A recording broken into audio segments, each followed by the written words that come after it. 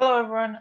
Today's lecture will be on biology, on cell theory and prokaryotic cells. So this is a very, very fundamental biology topic, and I'm sure many of you have learned about the intricacies of cells, the difference between eukaryotes and prokaryotes, and all of this cell theory and other stuff before. But just in case, we do want to go over it and make sure you guys fully understand it compared to the scope of the MCAT.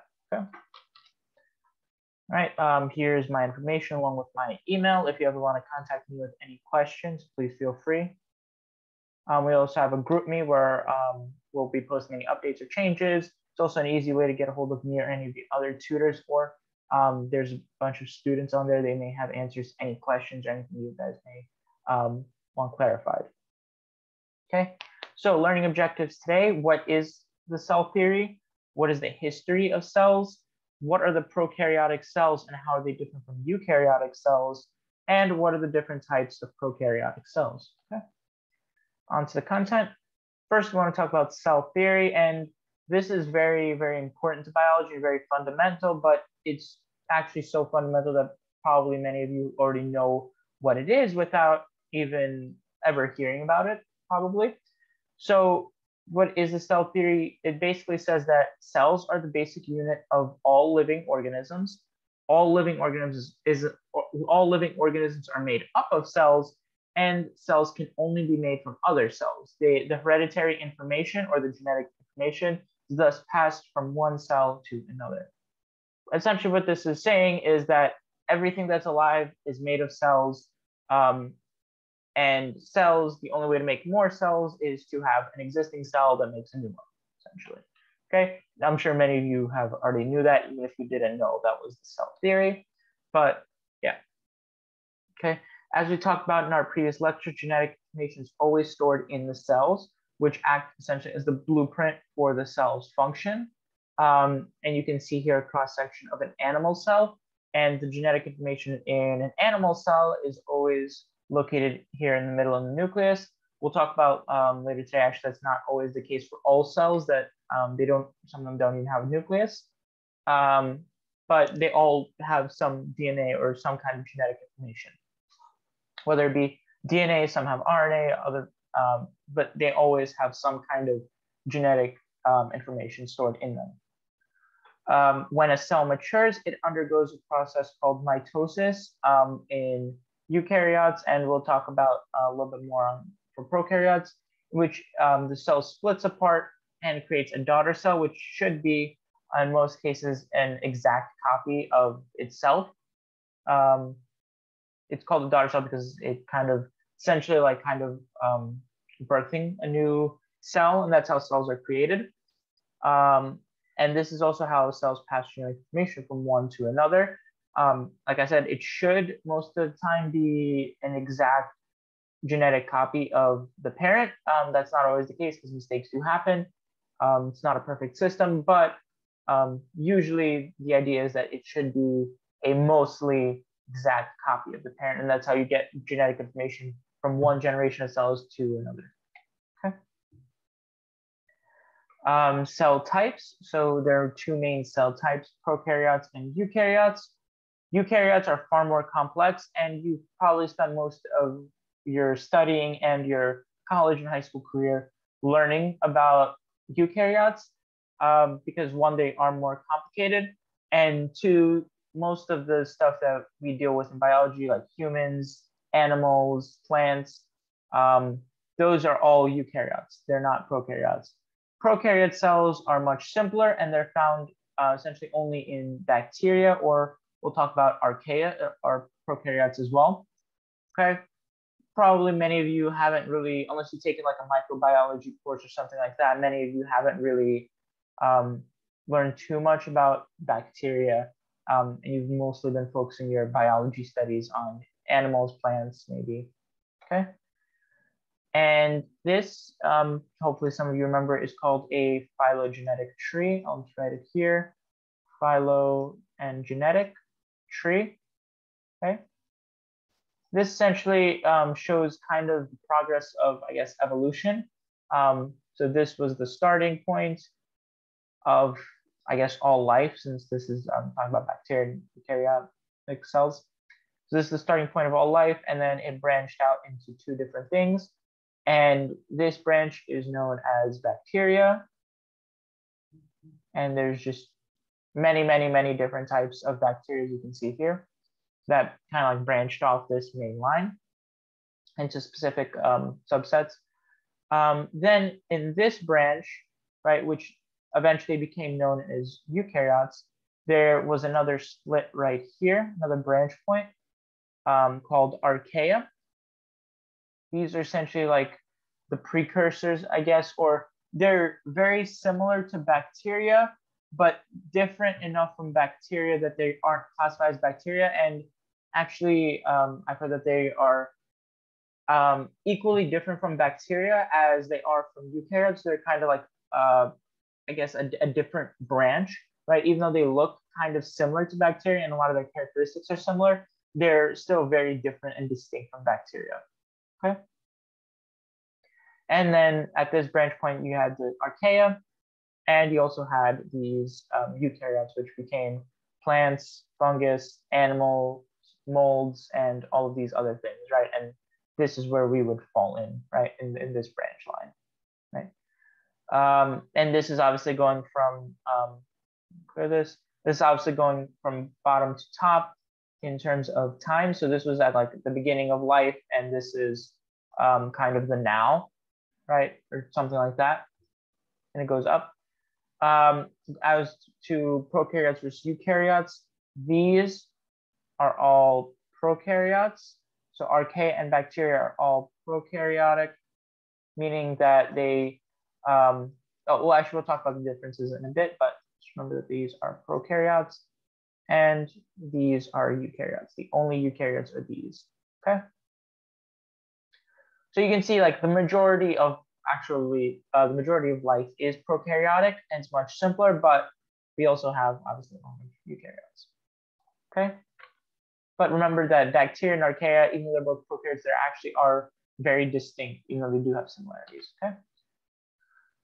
Archaea aren't really covered too much on the MCAT, so it's not very important to know all of the very detailed specifics about them, but just know that they are distinct and like what they are, okay?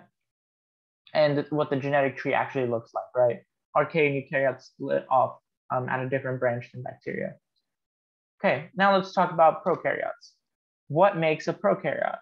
The main distinction and classification of eukaryotes versus prokaryotes is the presence or absence of a nucleus.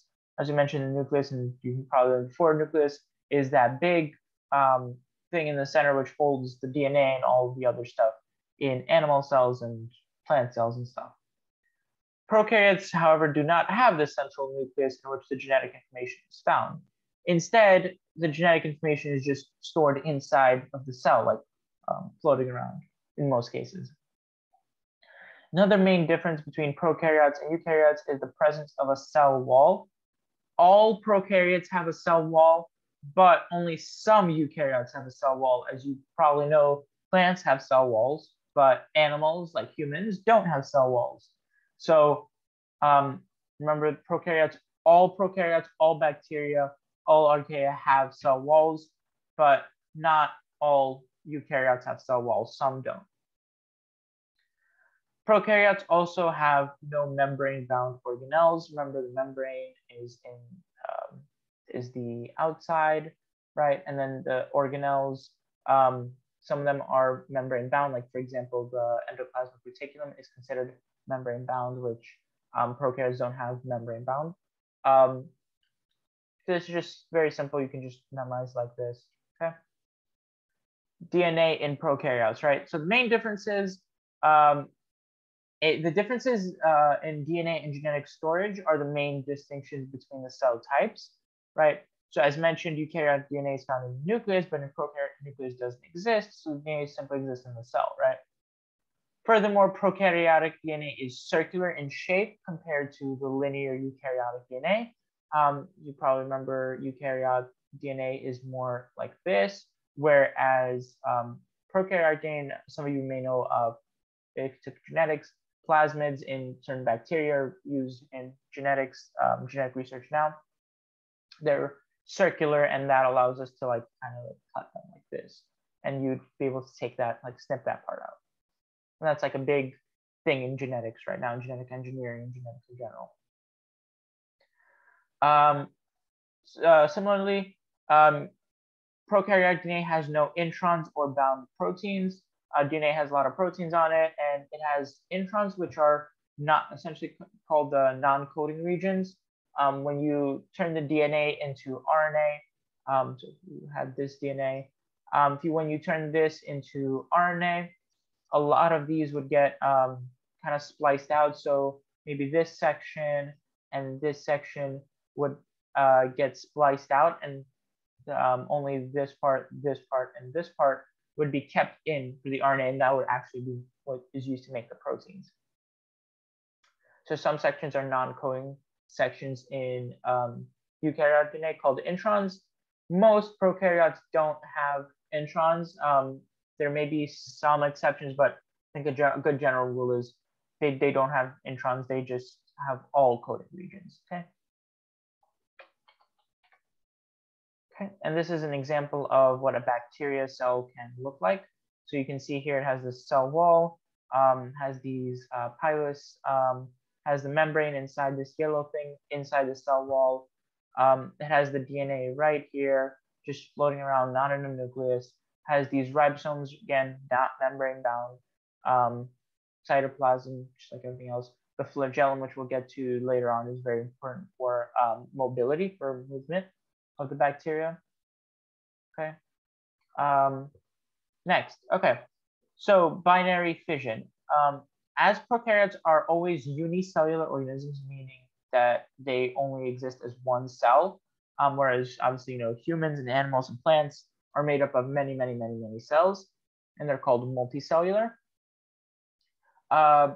Unicellular organisms reproduce through a process called binary fission. The process is fairly similar to eukaryotic mitosis, but it's much simpler. There are many in mitosis. There are many stages and checkpoints, and different, like the mitotic spindle forms throughout mitosis. That's really there to ensure that there are no errors in replication or splitting of DNA, or sorry, splitting of the cells, to make sure, and the chromosomes and sister chromatids, to make sure that there are no issues in the organism. So for example, one main issue that you probably know happens when you have genetic malfunctions is cancer, or other genetic diseases, especially hereditary diseases, are caused by errors in mitosis. So to prevent this, we have a lot of stages, checkpoints, and mechanisms to kind of keep that in line. But prokaryotes don't really care. Obviously, they don't care if they get cancer, because they can't really get cancer because it's just expanded growth or something like that. They don't care about genetic defects. So prokaryotic fission is, as a result, much faster, but it's also a little bit less accurate than eukaryotic mitosis, and has a lot less steps, a lot less going on. And here is an example of binary fission. You can see it's much simpler. It creates a copy of the DNA right here, right? The replicated DNA. Then it elongates, kind of like split more. Then it forms like a cross wall, and then it just splits apart, right? Very simple compared to mitosis, which has like the G phase, the M phase, and all that. Okay. Okay, now moving on. As mentioned before, bacteria are the most common prokaryotes. They come in 3 distinct shapes. Remember, the other prokaryotes are archaea, but most of the prokaryotes that you'll see, at least, are bacteria. They come in 3 different shapes, and these shapes are rod-shaped, spiral-shaped, and spherical-shaped. And these have different names. Rod-shaped are called the bacilli, spiral-shaped are called spirali, and spherical are called kochi, I don't know. But yeah. And you can see here some examples, Streptococcus, right? That's very common ones. Some of these flagellate rods, the Salmonella, H. pylori, yeah.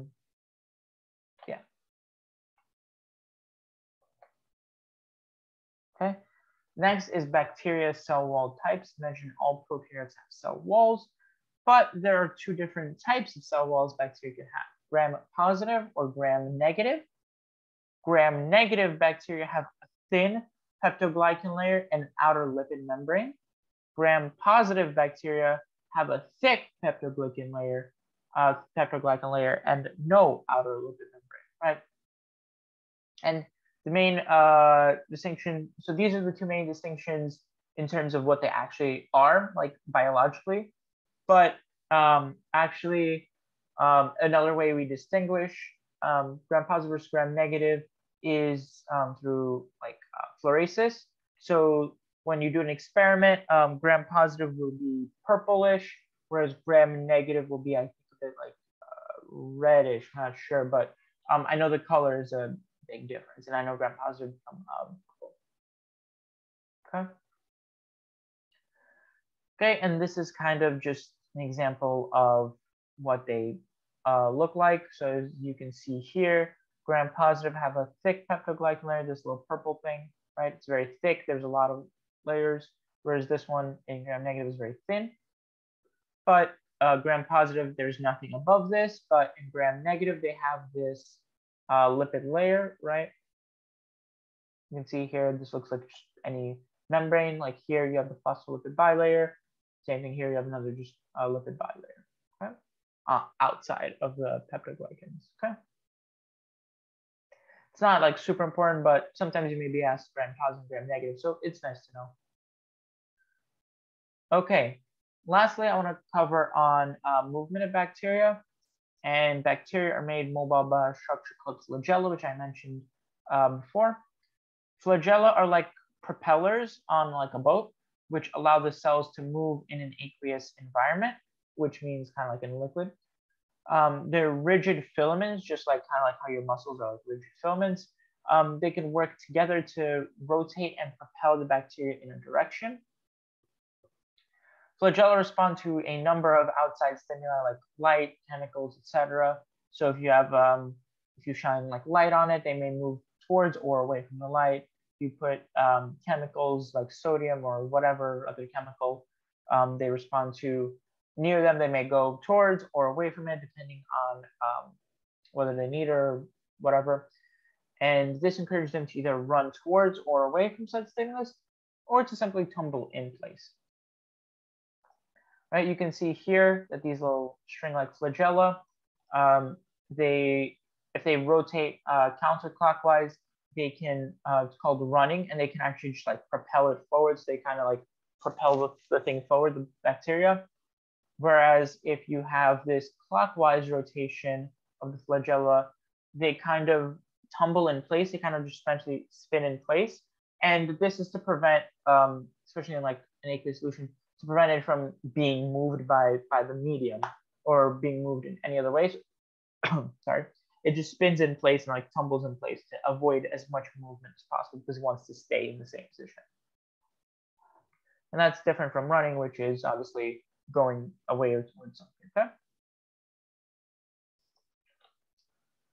All right, so that's about it for this lecture. This one was really short and it's very simple, and I think that it's very simple and a very fundamental topic that many of you have covered, and it connects to a lot of other topics. And if you still have any questions, because I know I didn't go over in very much detail some of this stuff, we have a lecture on cells, on mitosis, on genetic replication. We have, if you're confused a little bit on the phylogenetic side, we have a lecture on that. Then we have a lot of like cell lectures that go into a lot more detail into like the specifics. And this lecture was really made to just cover the basic overview, prokaryotes, which we haven't really covered, and I know a lot of classes don't really cover that deeply. But like I said, it's relatively like simple topic, and it's not, unless you go really deep into it, obviously microbiology can get very detailed, but at least for the MCAT, you don't need that. Okay. So thank you very much for tuning in, and have a great day.